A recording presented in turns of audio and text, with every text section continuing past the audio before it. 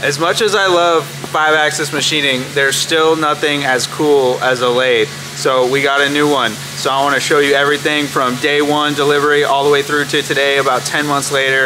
Everything we've learned, all the cool projects. Hope you guys enjoy. Thanks.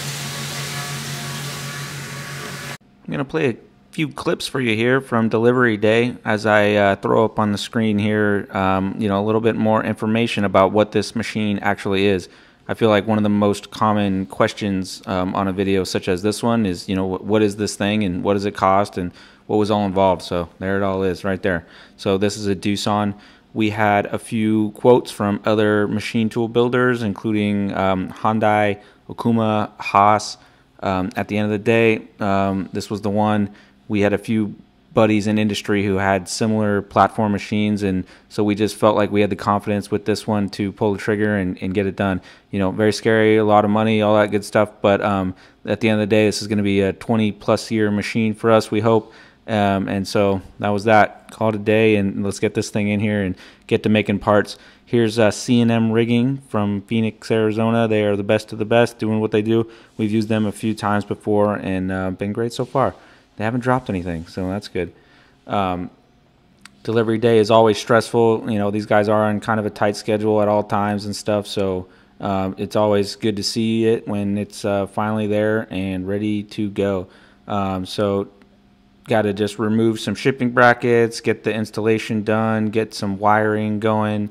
You could kind of see me, you know, powering this thing up for the first time, which was a blast. How we also had some training going on. So this is a guy from IMCA, which is the bar feeder manufacturer.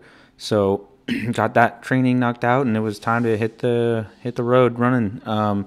So we actually had a part that we had to ship like right away because we were telling them, like, oh, well, we can make them part right away as soon as we get it powered up. But you know, once we shipped that part, we were ready to go on actually figuring out this thing. So we're setting tools here with our automatic tool setter. You could kind of see how it just folds down, and we measure the lengths of the tools. Here's a drill touching off in the Z direction, and then, you know, kind of do the same thing with all of the turning tools. There's another Z and an X offset getting measured. So very cool machine. Love many of the automation features like that. This machine has a 3-inch through bore diameter maximum. So here's me changing the spindle liner. We got a bunch of those included for different bar stock diameter sizes. So here's me loading a piece of material into the bar feeder. Kind of see how you could drop it in from the top, and you can really load this thing up with a bunch of material and, you know, ideally run in the middle of the night if you can justify it. So you can see the process here of the bar getting loaded, you know, concentric to the spindle and getting pushed through. So very cool automation tool here.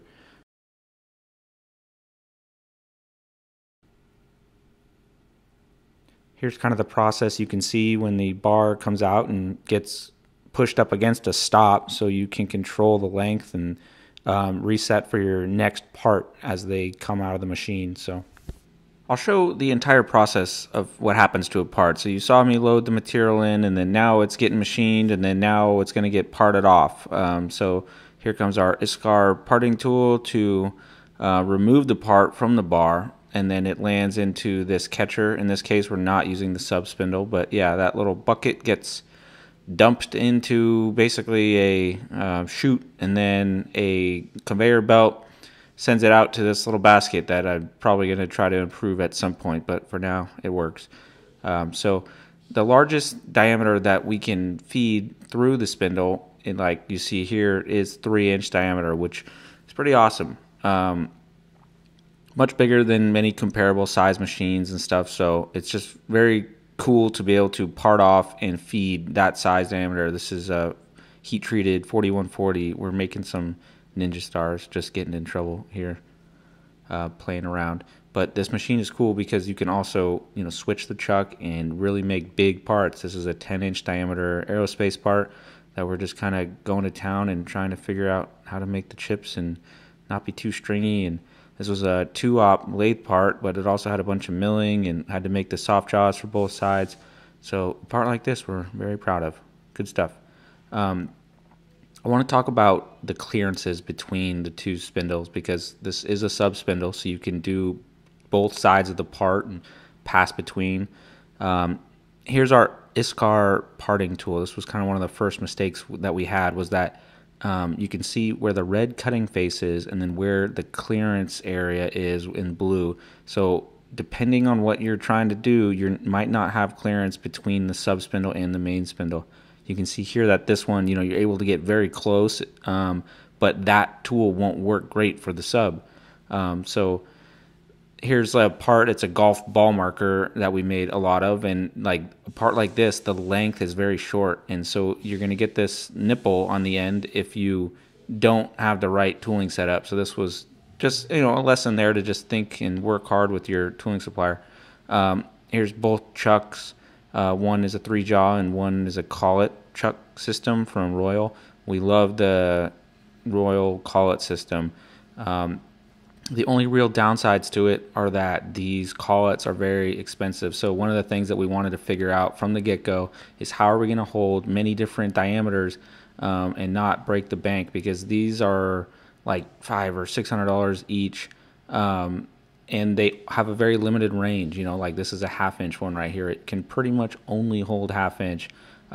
So here, I'll pull up their website and you can kind of just see how many different options, and like they are a great company, very high quality product, different sizes, you can get different shapes, very cool system. But again, I don't want to pay this much money just to hold a new bar diameter. So we made this system of aluminum jaws where we added these tapped holes to the face of the largest collet that we have, which is 3 inch.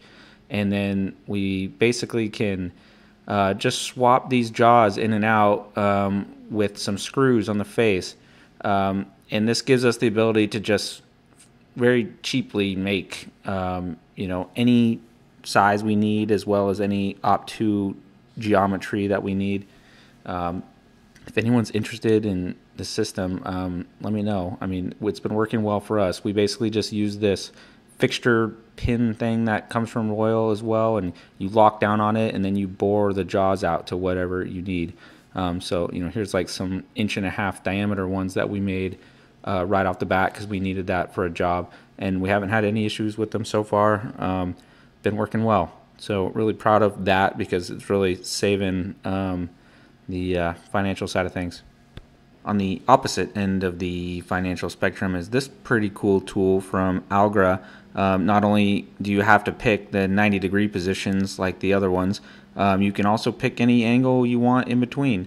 So going back to those ninja stars that I was showing earlier, we were like, hey, we can just pick the bevel angle and just run it as a facing path with this adjustable angle tool. So here you can see us just kind of learning and playing and figuring out how to cut that bevel on there.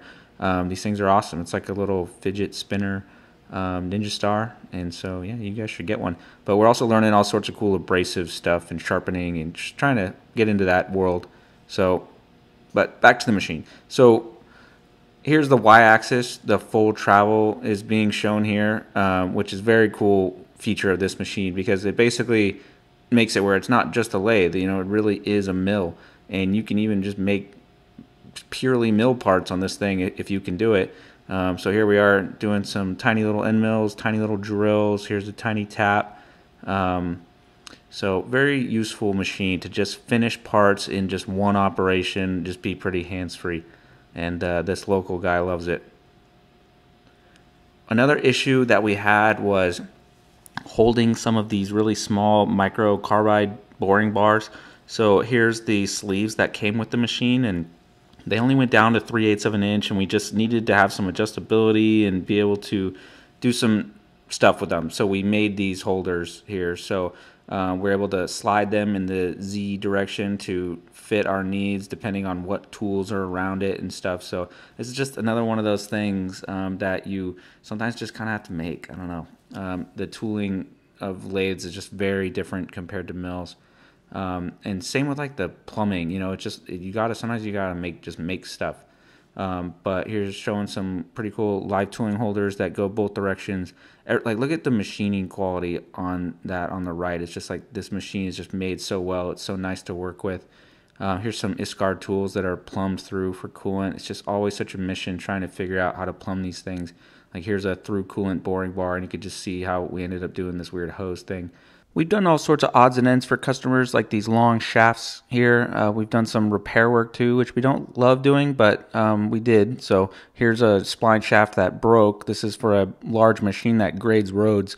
So we came up with an interface between the two parts, and they ended up getting pressed together with a 50-ton press. And yeah, we did end up, because of tooling reasons, finishing this spline on the UMC just because it was going to be a little bit easier. But yeah, fun one there. We've also been doing lots of upgrades to our coolant washdown system. So something like these nozzles we've been turning on the lathe, and then these are what actually spray the coolant inside of the machine to kind of prevent the chips from building up. So we did a whole video about this already, so card here to that if you're interested. We've also been making jewelry, because why not?